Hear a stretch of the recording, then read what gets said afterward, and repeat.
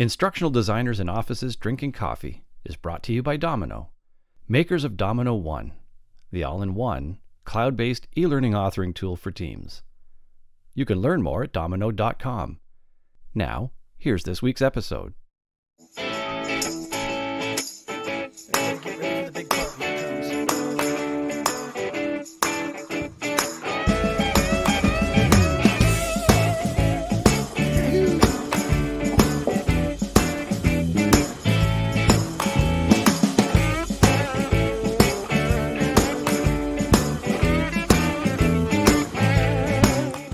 Good morning, everybody. Welcome to Idiotic. Well, hello. Hello. Happy Northern Time Zone Day.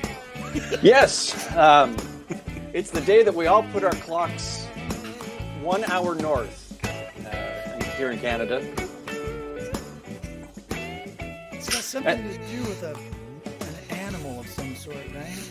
Well, the result of it is it's synchronized with Groundhog Day, and the truth is, because of this Northern Time Zone difference and being a day ahead, it really actually means that we can see the future before anybody else. Back to the future. Yeah. I mean, you've heard of the international dateline, where you suddenly you're yesterday or the day before or the next day or whatever. It's kind of the same thing, but it's the Northern Time Zone, as we call it. Otherwise known as the International Canadian Tomorrow Line. There we go. International Canadian Tomorrow. The ICTL goes into effect this evening. Don't forget to set your clocks 1 hour north. I know there's somebody in the chat that's very confused right now. Yeah, they're like, what is wrong with these people? Yeah, I know. Look, guys, Good morning. You'll figure it out. Just Google it, everybody. You'll figure it out. Yeah. Good morning, everybody. Hey, gang. Kevin Thorn's back with us, and we have a drink and draw. Now, I know I say this every time, but believe it or not, Kevin, there may still actually be people joining us today who have not encountered you, either in a previous Idiotic episode or in one of the many other places where you show up in our e-learning and learning design world. So go ahead and introduce yourself to the gang. Hi, gang. Kevin Thorn. Been around, as Chris has mentioned, quite a few years. Started my first career in the U.S. Army, retired. After that, I went back to school, got my undergrad in information technology, and started my IT career with lots of enthusiasm. Probably put about a year or two with that fresh degree until I was introduced to the training department. So I went over to the training department with my fresh IT degree and didn't know anything about training. It was the first time I heard the word LMS and some other terminology. But anyway, it was the quest to create an online university for corporate. And so just basically took myself to school, used that corporate life to learn everything I could about the tools, technologies. About a decade later, Brent entered my life and flipped it upside down by inviting me to a conference that I had never heard of.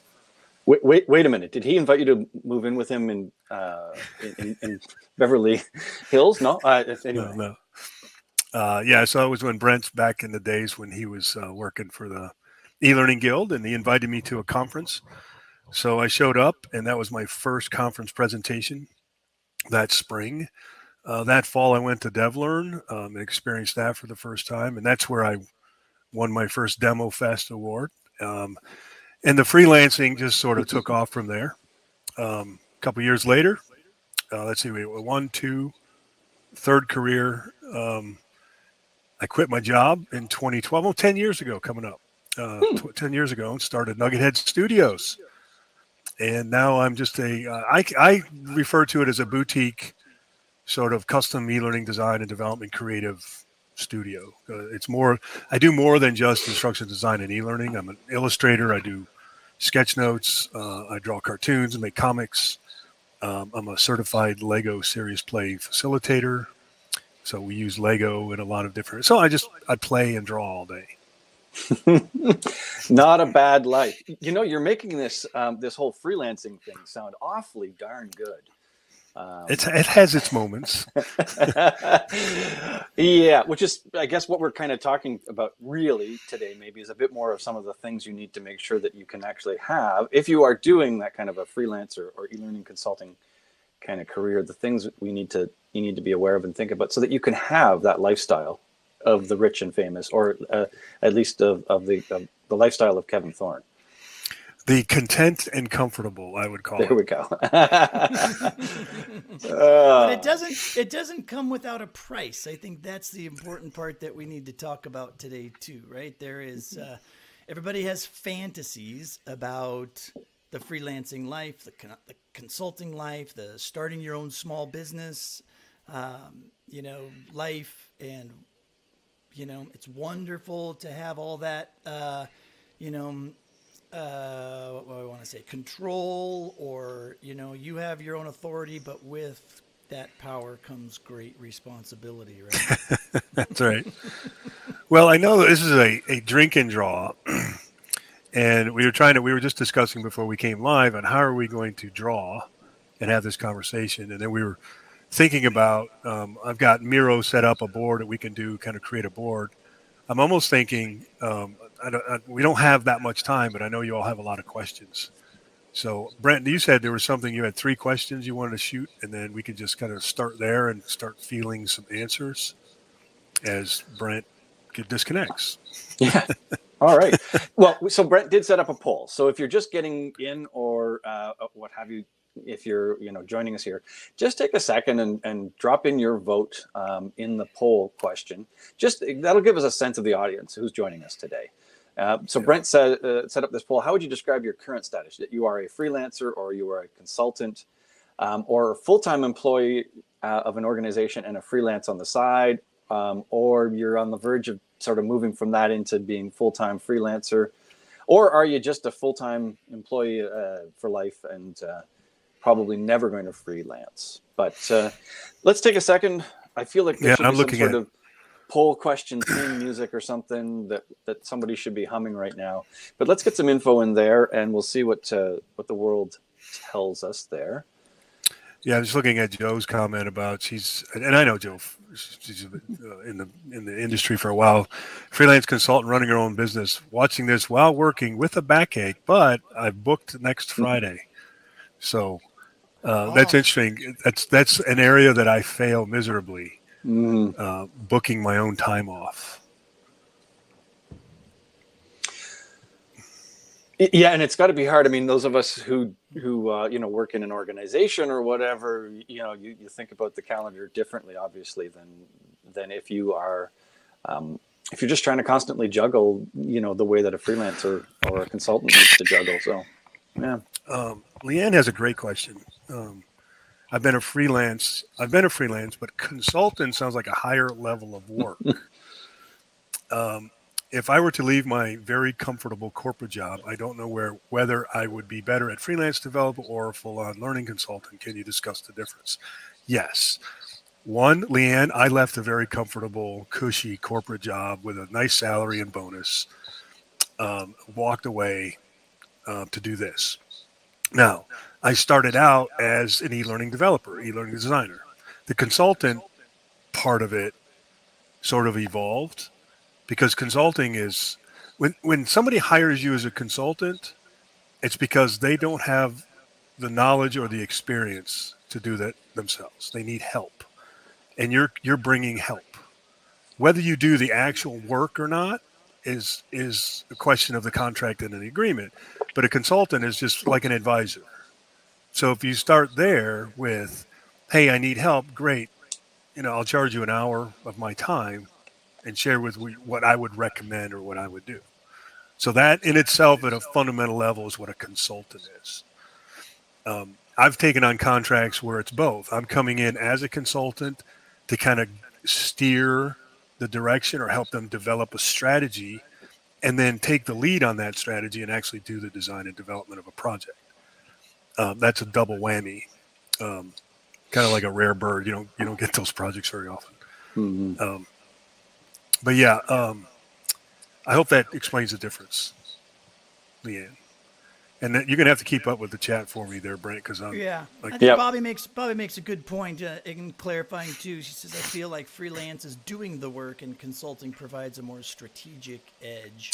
yeah, consulting is more the advising side, recommendations. You're teaching, advising, recommending, things like I that. don't think it specifically means that you don't do the work. No, right. I think at times when you're a consultant, maybe you do some of the actual work to get the job done or whatever. But the most times the consultants will hire freelancers who then do the work. Or exactly, right? Because I remember when I first started hearing the word consult when I was working in corporate, this person would come in, they'd walk around, analyze, make a bunch of notes, write up a big report.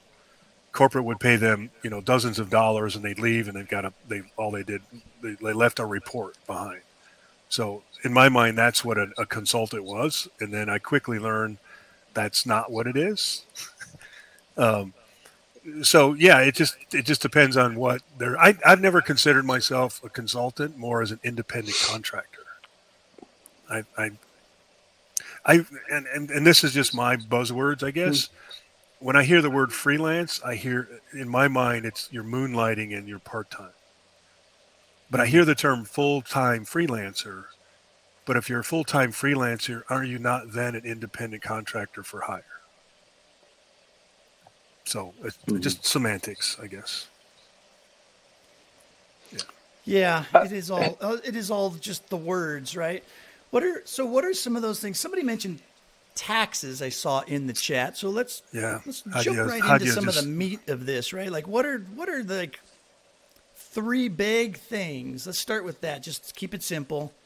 That people should be considering that maybe they're not considering when they jump into being either one, freelance, consultant, or whatever. All right. So if you're considering, you have to make a decision. Are you going to do a part-time or are you going to do a full-time? You're going to keep your day job and I'm going to do this part-time. I'm going to quit my job and I'm going to go full-time. And that's the scary part because we have that sense of security with a full-time job and those sorts of things, right? Right. The first and foremost, if you're on that track, separate your personal income from this side business income. Completely separate them. And then where the money is coming in, let's say your freelance business, in my world, it's full-time. So I pay myself, I pay the personal bank account a monthly salary. And then that salary then is used to live on. And then that budget, because one thing with this type of work, it's a peak and valley. So you might make half of what you expected this month, and you might make 3 times what you expected next month. But if you spend 3 times what you make next month, and you're like, woohoo, I'm living the great life, then when you get into another valley, you're going to be stuck. So you got to find, it takes time to figure that balance plane, that middle line, and then you budget and live on that line because there's going to be valleys. There's going to be really dry periods, and there's going to be really great periods. So you got to prepare yourself that you can keep that steady income. And then you do that for a year or two to find your average, and then whether or not you deserve to promote yourself or give yourself a raise. It's like, well, I'm going to add another $500 a month to my monthly salary because my work is steadily incoming. The revenue is increasing. So that's one of the big things is separate that. And I started part-time. Nobody just quits their job and starts full-time and replaces their salary income. Nobody does that. No matter what you're hearing, oh, you can make $100,000 a year. No, you can't right out the gate. You can't do that. And if you do that, that's because you've got 2 decades of experience and you can walk right into a great consulting job. So if you're just trying to figure this out and start out, do the freelance, but study the business acumen side, study the tax side, the accounting side, the legal side. Get all of those very necessary, fundamental, boring, dry topics out of the way. And then as you create your income on that side bank account, what I did is I waited, and your situation might be different, but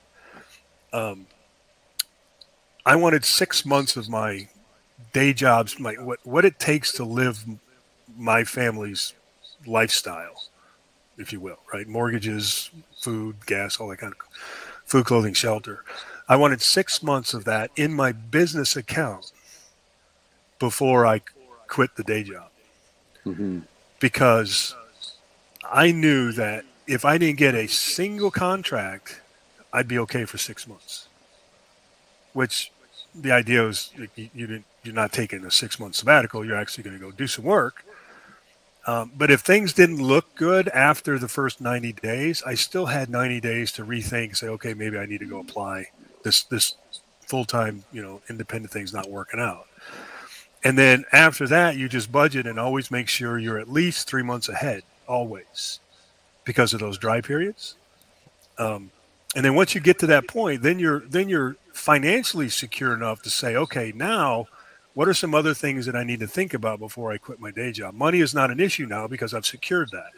And it might take you 2 years, it might take you 3 years, right? So that's the plan. You have to strategize your own strategy. You're going to be a consultant, consult with yourself and think through how you would do this, plan it, put a plan together, So how about, should we throw that onto the board?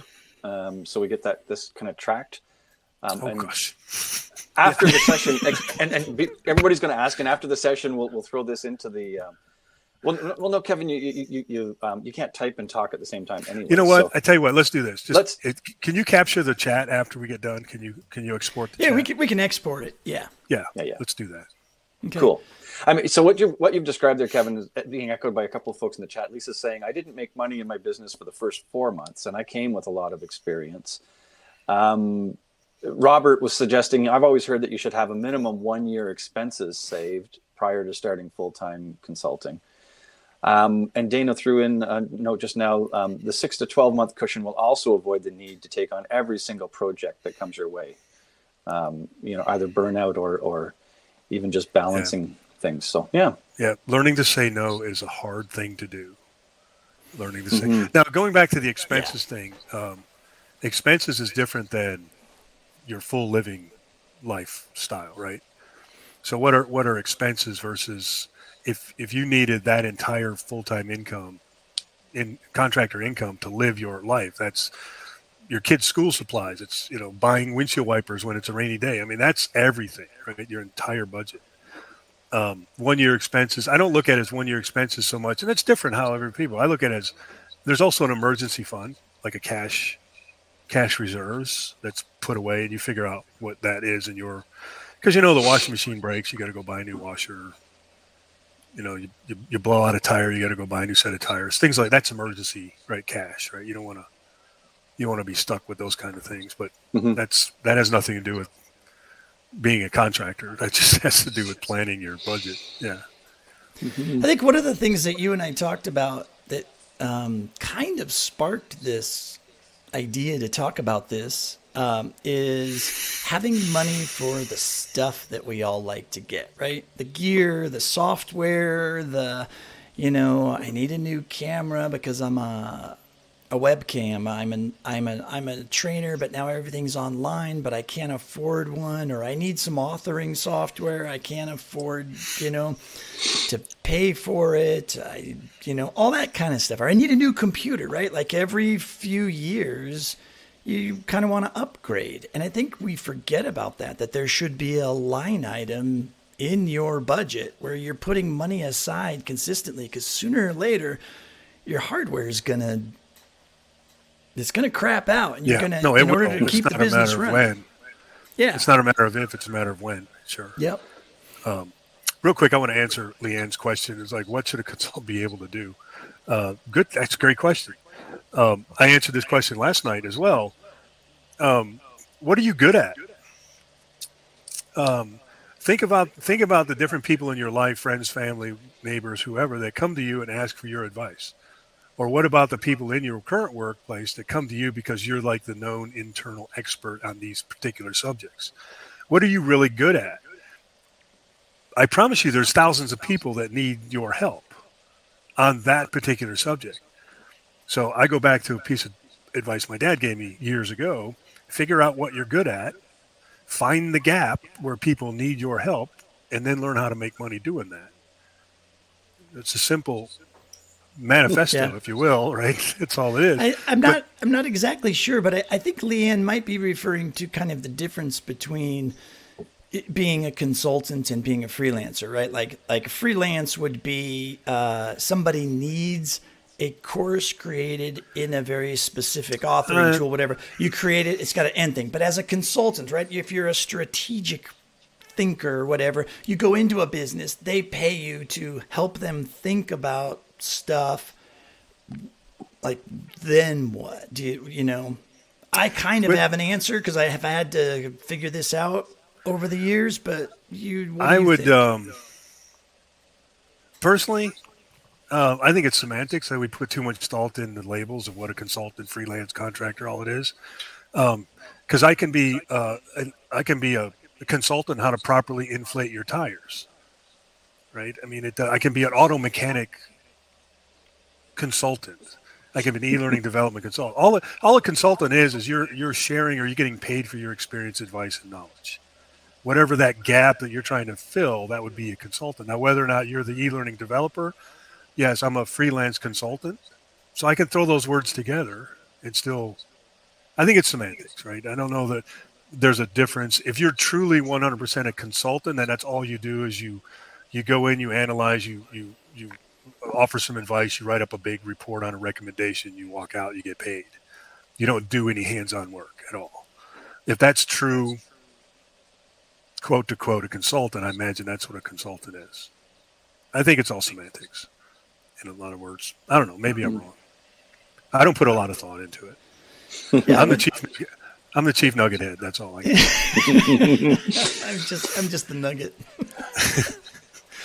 Going back to your question on the hardware and software and all that kind of stuff, believe it or not, Mission Turfgrass that I built for that award, Brent, was completely developed on a borrowed used, and then I later purchased $600 laptop. And I think I got the external monitor from like the thrift store. I don't know, I paid $50 for it to plug it in. And that was how I started. And then the same thing with your budget when you talk about where to get all this fancy gear and stuff like that. I literally have a hardware budget line item, a software budget line item, a Lego line item, an art store line item. Then what I do is every month I put a certain amount of, and then I've got these different accounts in my bank. So I have a hardware software account, and that account's split into two: hardware software. That's the annual recurring licenses on softwares. Hardware, sometimes I don't need hardware, but it keeps building up. So I'll add, $10 a month to this line item or $25 a month to that line item. Because I'm not going to need a computer every year, but I'm going to need a computer every 5-6 years, something like that. Well, $20 a month over a period of time, at least I'm not having to, I might have to borrow a little bit, but I can save up a couple $1,000s over a couple of years. So when that time comes, like, oh, my monitor just crashed. Okay, well, $600, we got to get another monitor. That way you don't have to think about it, right? Yeah. And it's not stressing out. You're not putting, you're not charging things on credit cards and things like that. But it's all about that fundamental budgeting and planning and then whatever like an annual subscription on something is, divide that by 12, and then that's how much you contribute to that line item every month.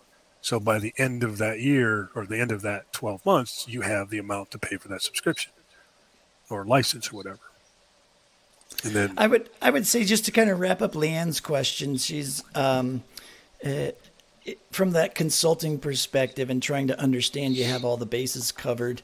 If an organization is going to be paying you $50,000 to come in and put their strategy together, at the very end of something like that, you're going to need to be giving them a document of some sort that lays out everything. So you do have a deliverable at the end of it. And and it always depends on what they want, what they're asking you to do. If they're asking you to do like everything, to build their strategic plan for the future, You know, you need an executive summary, you need the details.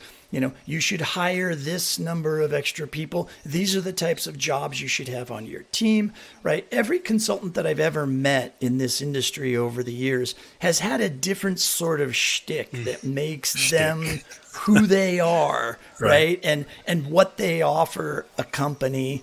And, you know, some specialize on strategically picking learning management systems, right? Only. But then others are really good at putting together that whole picture and helping people build out their team, you know? And then others are just, here's the strategy for how you should build all of your training. Whether or not you should buy off the shelf or build, help solve those problems and whatnot. But it's all your expertise, figuring out what that customer needs, right? And fill in the gaps. And then have a document at the end that says, after all this money that you paid me to think for you and use all of my years of experience and my network and everything, this is a exceptionally valuable strategic document that will guide you in your next 5 years. So there's a couple of questions. We'll just pop to the question panel here quickly. So Craig's tossed in, you know, from you. He's asking, was there a catalyst in making the decision to jump out of corporate? You know, was it a long term or was it an immediate event? It sounds like you intended this and you planned it out. No, I didn't. Oh, I was freelancing because I was curious. I was trying to satisfy a curiosity that I wasn't getting from corporate. If you remember, it was right around that 2010, 2008 kind of period when I started the part-timing, because the iPhone had just come out in 2007, smartphones, the iPad released in 2010. And I was just, my mind was exploding. You know, there's so many cool things we can do. And I was, you know, I would kind of get, you know, you're speaking, you know, lost in space there, Kevin, because I was thinking, wouldn't it be cool if we put armbands and the smartphone on our forearm, and then we can kind of look up things and help our customers right on the floor? How are you going to do that? This and that. I said, yeah, but wouldn't that be cool? Right. Or, we had, you know, outside sales people. I said, what if we took, you know, all of the stuff that they need, this 3-ring binder that they carry around with them, what if we put that on an iPad? And then they can just keep that in their car with them when they're driving around. And then they, you know, they can go right into the customer and right into the office with them. It's like, you know what it would take to do that? I don't know, but let's figure it out. And I would get some ideas pitched and they would agree to it. It's like, well, how much would that cost? Because as we all know, training is a cost center, not a revenue, right? So if I'm going to spend $50,000 on new hardware and a time to make something, how am I going to get that money back for the company? And our company, minimum 15% ROI, or we're not even going to talk about it. So I had to prove a 15% ROI just to pitch it. Then it goes to a committee. Then it says, oh, yeah, that's great. But, hey, we've already passed the fiscal year, so we'll put you on for next fiscal year. Your budget. So, you know, it's 18 months before you get the money to start. Well, by then, you know, version iPad 13.7 comes out, right? A year and a half later. So it was just irritating. It was frustrating. Not that I didn't hate my job. I love the company. I love the work I was doing. But it wasn't satisfying the need. So I started freelancing. And by mistake or luck or stars aligned or whatever, a year or so later, freelancing was another full-time job. And I was working, you know, I would work the day job, come home, have dinner, turn around, go back to work, another 6 to 8 hours at night, every night, 3-4 hours a night. Weekends were gone. And one had to go. It was not sustainable. So that's when I decided, okay, there might be a future in this full-time thing. But it wasn't. I didn't start out with an intention to go full time. Cool. And Buddy is asking, how do you get clients? What if you've got the design and e-learning development skills, but you don't yet have a reputation in the industry? How do you bring in clients or start getting clients? Which I guess even the bigger picture, how do you keep getting clients over time? Over time, it ends up being referrals and return clients. You know, over time, I get a lot of that. And this was another question that was asked to me last night. One, you need a portfolio.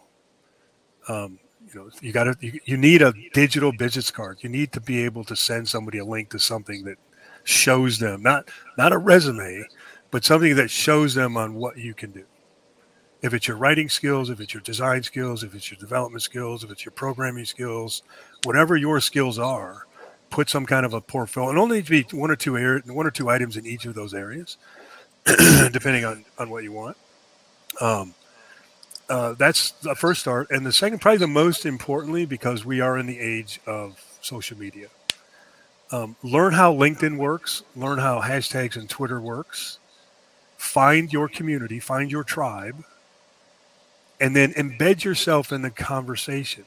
If you look at people that are in the industry and if you go to their profile, let's say on LinkedIn, and you see they liked a lot of stuff and they shared a lot of stuff, but they've not contributed to anything, or they haven't started their own conversations.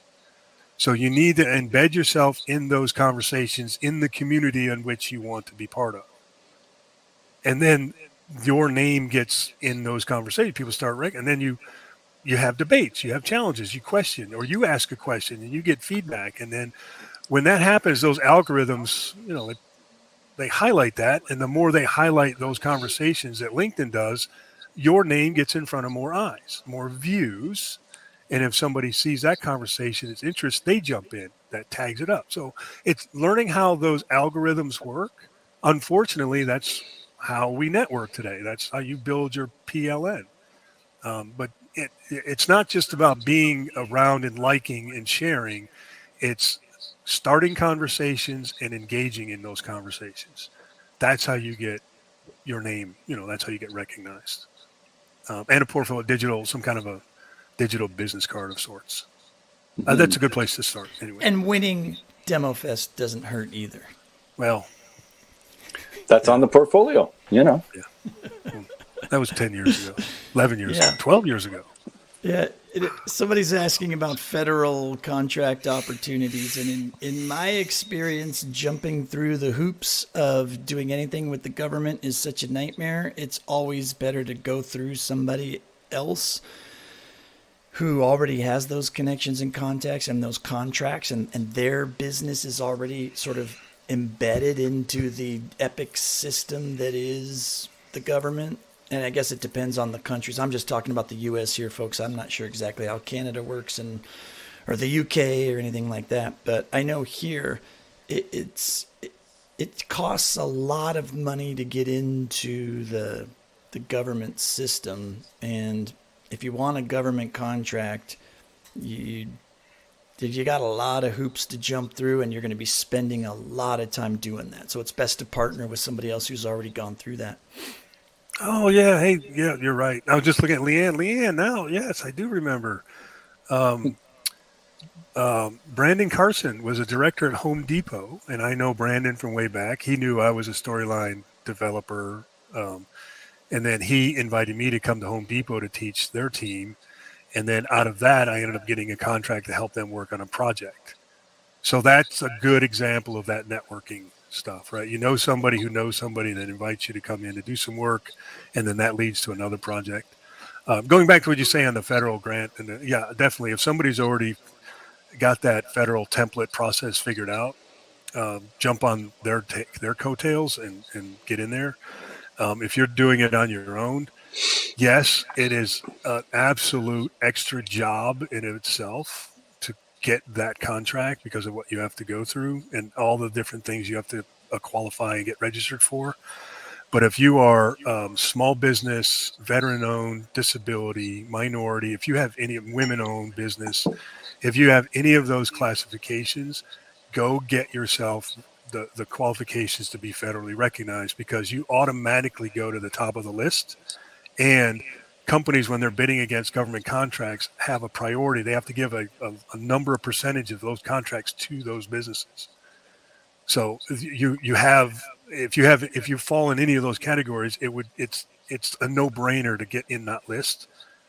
And then you just sit. They either come find you, or you can go look at the list and go, I like that, I'm going to go bid on that. And then once you bid on it, you get the but as well as, I don't know about Canada, but the U.S. government has silly money when it comes to, they just, and you know what? And this is, I know we're getting running out of time, but The last time I looked, I'm a veteran disability. I'm a U.S. disability veteran-owned small business, and because of that list or whatever. And then the minimum, no, they consider me a small business as long as I don't make $13 million a year or less. That's small enough. That's a small business, and they consider a small contract $3 million or less. I've never had those contracts, right? Never. But I'm thinking, but that's just sign up and go bid for them, and you never know, right? So it's I think crazy. Another part that we should point out with consulting and freelance and whatnot is that highlights a great point, and that is understanding money and thinking about money differently, right? Like for a lot of us, $1,000 is a lot of money, right? You're going to go buy an iPad Pro or whatever. Oh my gosh, $1,000. Am I going to put it on a credit card? How am I going to pay it off? But in the greater scheme of things, if you're going to be getting out and starting a business, and if you're not comfortable talking to an executive or a potential client about hundreds of thousands of dollars or millions of dollars, maybe you should dial it back and not think about consulting, think more about freelancing, and, bite off a $10,000, $20,000 gig. And even that kind of freaks people out, right? So thinking about money differently is probably one of the biggest, most conversations that I've had over the years in helping people level up their freelance game. Here's my advice. Forget about the money. Do good work. Do quality work. Differentiate yourself with your quality work that you know that you're at least as good or better than anybody else in that sector. That's the attitude you need to have. You have that, you go out and get it. Money will follow. You'll get the contracts. It doesn't matter. But you can't be shocked. You can't be shocked when someone walks up to you and says, How much do you think this is going to cost? 50K to 100K? And you're like, no, I can just whip this out, just like, 20K will be fine. And then all of a sudden you find yourself a whole year into this project and you've only made 20K. Well, when you're first thinking 20K, sounds like a lot of money, right? But if it took you a whole year to acquire that 20K, that's below the poverty line. That's the value. The value of what you place on yourself. It goes back to what you were saying a minute ago. Understand business acumen. That has nothing to do with the skills. It doesn't have anything to do with the industry that you're going in. Understanding business acumen is key, right? Because you need to know how to speak business and talk business. Whether it's $10 or $1 million, it's still the speak, right? You need to understand P&L statements, finance, revenue, sales, before taxes, after taxes. Understand how that works, because businesses, that's how they speak. And when they're going to spend money, like Brent said, they're going to give you $50,000. What are they getting in return? How does it hit their bottom line? It's got to fall within a fiscal year. What's their fiscal year? Does it fall in the fall? Does it fall at the calendar year? Understanding all of this is that's the knowledge you need to be in those conversations. And then budgeting your own side, right? Doing the budgeting side. So, $1,000 may be $1,000, but do you want to charge on a credit card or do you want to pay cash? When I bought my first Mac, and it was going back to that borrowed laptop, I kept putting money back. Had the day job, wasn't even considering going full time, but I was tired of working on this laptop, and I wanted a Mac. I wanted to go over to the dark side. And a friend of mine who was one of those G Macs at the time. I can't remember, the big tower. And I was like, oh man, I want that. He says, yeah, but you don't need something like what I said. It doesn't matter. I just want it. It's just what I want. So I made a thing when I get $5,000 in this bank account on this line item, I'm going to the Apple Store. And then it's not because I was going to buy a $5,000 Mac. It's that I wanted to walk into the Apple Store and be able to buy anything in that store that I wanted without worrying about, I wish I could upgrade to this model. I can't afford that model. And I went in to buy that GMAC, but my friendly Apple consultant, right, she's like, what do you do? Why do you want that? When do you need it? That kind of thing. And actually, she talked me out of that and talked me into an iMac and saved me, I don't know, $2,500. So, but it was that feeling of that's the budgeting, right? It took a couple years to get to that point. But budgeting, understanding P&L statements, understanding business acumen, those are, it doesn't matter what line of work you go into. You really got to know that if you're going out on your own. And then 3 people that you need on your side, you need to hire a tax consultant or somebody to help you with your tax, because the tax code changes all the time, except in Canada. And then that was a dad joke. It went right over his head. I'm focused on listening. No, so you need a tax consultant, you need a lawyer, at least a contract lawyer, somebody to review contracts and look at operating agreements and things like that. That if you have a question about an agreement you're about to dive into, you need somebody to look at it and say, hey, you might want to change this paragraph or whatever. And then, so tax consultant, and then an investment advisor. And investment advisors are free, right? You give them money and they don't make money until you make money. But you need to make your money work for you, because it's not going to work for itself. Like money is not going to be their own boss. They just sit there, and returns on regular savings account, or, I can sell lemonades out in my driveway and make more money that way. We've hit a lot of different topics here today on starting your own business. I hope everybody in the chat has figured out whether they want to do it or not. I noticed in the poll, we have mostly full-time employees, some doing some freelancing on the side. Others are just here for the chat. Oh, Dana asked a really good question about retirement. That's a great one. Oh, yeah. Yes. That's part of your budgeting, right? Yeah. I live, one of the things that, and I am very fortunate to be married to my CFO because she is a whiz at the financing and the budget. She used to be a financial analyst. But when we started, I was like, woohoo, I made this much money. She says, no, you didn't. This has to go here. This has to go there. This has to go there. We got to put some of this back here. I said, well, all that's left is 70% of what I just owned. I got 70 cents left, right? You took like 30% of my money. I said, yeah, but that 30% is when you don't want to work anymore, right? So you have to, that's part of the budgeting, right? So there's self-employment tax. There's a thing called a SEP, which is like the equivalent of your own 401k plan that you invest. That's an investment advisor I was telling you about, right? So you set up your own independent 401k plan, but it works the same way. Then you've got your own self-employment tax, independent tax. I don't know. I'd have to look, but when I started, it was 13% more than what you guys pay at a regular job. So what I was being federally taxed and state taxed in my day job, as soon as I went independent, they added 13% more. Yep. So you have to make 13% more to live the same lifestyle. So it's part of it. That's just the way tax is. So you have to budget an extra 13 cents every dollar, right? So to this day, we live on about 65, 70% of what it comes into the house. And the rest of it is investments, taxes, investments, and retirement. All the stuff. It is not fun.